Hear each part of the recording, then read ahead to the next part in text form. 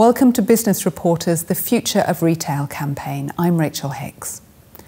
While the use of online retail and other digital services may have taken off in the past decade, especially as a result of the COVID-19 pandemic, it's not been without its challenges. What shoppers once got from going into bricks and mortar stores, instant advice, personalised experiences and quick troubleshooting, they struggle to get online. But can the online begin to mimic the offline? Can people enjoy frictionless experiences in the digital world, secure in the knowledge that their data is safe? Can their experience there be personalised in the way that physical stores allow? That's what we're going to discuss today with Sebastian Reeve, Director of Market Strategy at Nuance Communications.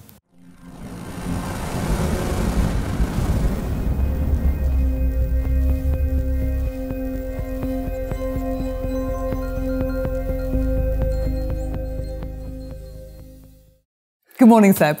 Good morning. Now, digital experiences have soared since COVID-19, since the pandemic, and to some degree, many are questioning the continued relevance of bricks and mortar stores. Do you think that the digital has replaced the physical? So the pandemic certainly added a huge amount of pressure for retailers. In the last 18 months, I think stats that I've seen show that we've moved forward 5 to 10 years in terms of digital adoption or digital usage. That said, the sort of natural competition in the digital space are opening stores and moving into sectors like fashion and grocery. So it seems to be a real juxtaposition there. So I think from Nuance's perspective, we spend a lot of time helping brands navigate through and understand that consumer behaviour. And our advice really is that physical and digital are better together and to try and design those experiences in a more homogeneous way. So if we were to look at it like that, to what extent do you think people actually enjoy the self-service aspect of a digital experience? So billions of people are using devices to have, human-to-machine interactions, to talk to chatbots and personal assistants in their kitchens and with their smartphones today already. And they value the immediacy of that kind of self-service experience, getting answers straight away. That said, with brands, the frustration tends to come from not being able to get to a person when you need to. And so the role of self-service has shifted really from being something we do to people and enforcing that kind of automated experience to more of a concierge.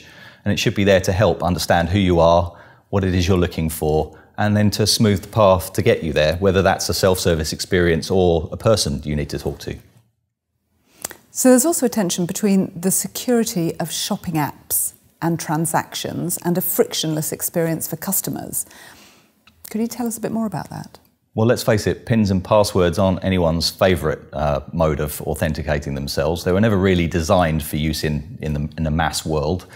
And they're incredibly hard to remember. We have to change them, so they're fiendishly complicated.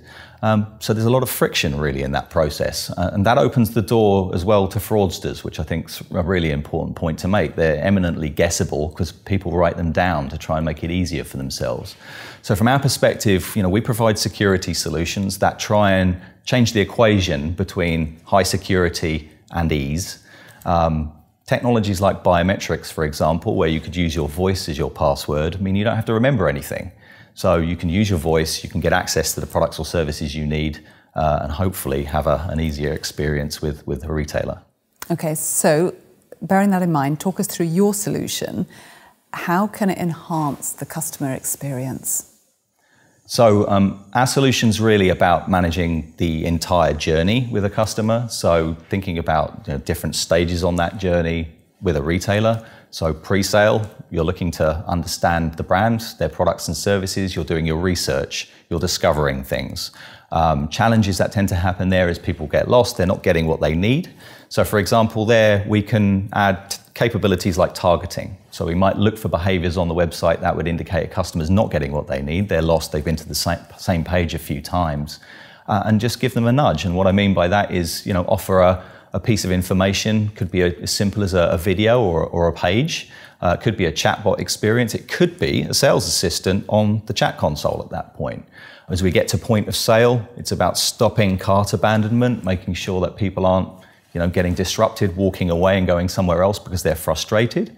So questions that predominate there around delivery times, around returns policy, these kinds of things. So a chatbot, for example, could really answer those questions and stop that abandonment at that point, and then even post-sale. So thinking about reaching out proactively to customers, and we provide capabilities like proactive messaging, which might reach out and say, are you happy with your purchase? Do you need to talk to us? And rather it being do not reply, via an SMS, you can have a two-way conversation and say, well, actually, I'm not happy. I'd like some help with that, and get the help right then and there. Some of the problems you were describing there, though, could be perhaps put down to a badly designed website so that people weren't able to orientate their way through it as efficiently or smoothly as they should be able to. So to what degree are you a sort of sticking plaster rather than a solution? To many extents, a lot of websites are badly designed because their purpose has shifted quite a lot. Websites started really as a brochure for a company. It was something you sort of put out as a one-way communication. But more often now, they're really the gateway to a service experience with a brand. So that's very much a two-way communication experience. So from our perspective, it's about allowing brands to do both. So they need to put out that shiny brochureware and show their products and their services, but also making sure that more prominently there's this conversational capability that you can start to interact. And it's not just click to contact us and find the call center number, for example. So as it stands at the moment, digital engagement does often lack a sort of personal element. How does your solution address that particular issue? Well, consumers really want to have a deeper engagement, a deeper connection with the brands that they're doing business with. And if we think about the most connected conversations we as people have, it tends to be with people we know well. And the reason for that is we don't have to ask lots of questions to each other that we already know the answer to. We can get straight to the meat of the conversation. And with brands, personalization really fills that void. So by understanding the identity of the person you're talking to, using the kinds of solutions that we have for security, for example, for authentication, we can get to the point where we can use lots of different data about the user. What products did you buy recently? Did you call this morning? Is this the 5th call today? All those kinds of information really should impact the conversation we're having with consumers to make it easier for them to get to where they need to get to. But there is always a resistance to handing over volumes of data, personal data and perhaps financial data mixed in with that as well. How can the anxiety that results from doing this be allayed? Well, at Nuance, we know very well the important impact that trust has in this relationship. We're serving many of the largest banks and healthcare companies with security solutions today. And for retailers, it's no different, however. It's really all about trust. So ensuring that customers have the ability to opt in to providing their credentials, their information. But as important is the control to opt out and revoke that as well. So it's about changing the nature of that relationship so the customer feels more in control of how their data is being used and whether they're in charge of it being used. So how can the best features of an in-store experience be replicated for a digital one? So thinking about the experience, from a digital perspective first, and most of us are starting digitally first. So for example, if you wanted to visit a store, you'd look up where the store is and its location by searching, and then that would give you the way to get there. So retailers are starting to think really through that journey. So for example, we're working with a global fashion brand. So when you search for their stores, what you'll get is a pop-up, a card for the particular store, and you have a messaging button there as well. So not just the address, and you can talk to a chatbot, you can talk to a store employee, you can get answers to all the questions you might have ahead of visiting the store, which during the pandemic, a lot of which are, do I need to wear a mask? Will I be able to try clothes on still, for example? Do you have stock before you visit the store and save yourself a wasted journey?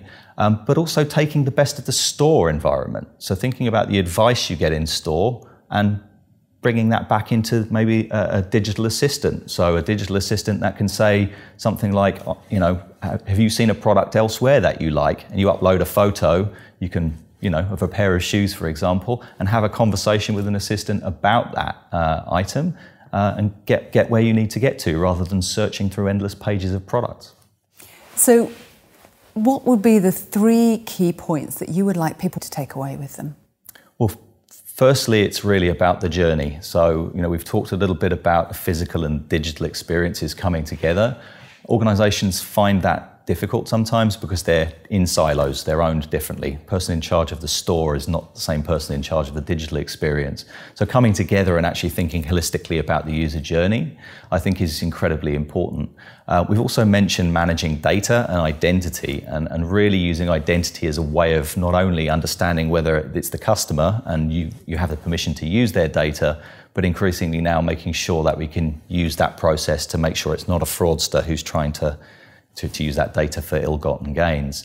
And thirdly, I think it's really about tone of voice and just making sure that, throughout the entire digital to physical experience, the brand persona is being, used in a really homogenous way, and it feels like you.